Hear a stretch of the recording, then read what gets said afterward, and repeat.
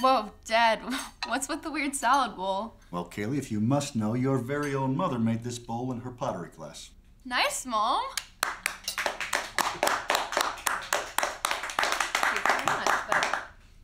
Truth be told, I had a lot of help from Antonio. Antonio? Mm-hmm. My ceramics instructor. He guided me. Huh. Holding my hands. Applying gentle pressure when needed. Allowing me to feel the clay take shape between my fingers. Making subtle adjustments to my carriage. Your carriage? Mm-hmm. Yes, he was very skilled. Very patient. Not like your father, who can be very brutish and clumsy.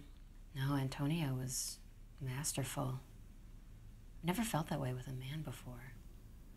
Just so safe and so connected and yet so liberated. It was a really beautiful, moving experience. What's wrong, honey? I don't feel like eating from that bowl anymore.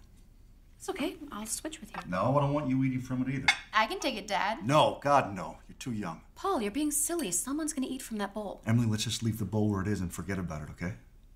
Paul, I made that bowl. I know, but I don't want anybody eating from it. You said you liked that bowl. I did, but... Paul, we are going to use that bowl.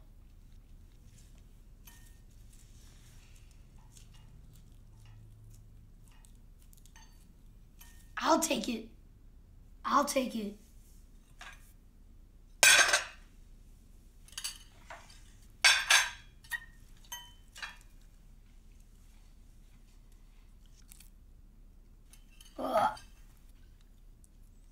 The salad tastes like some dude.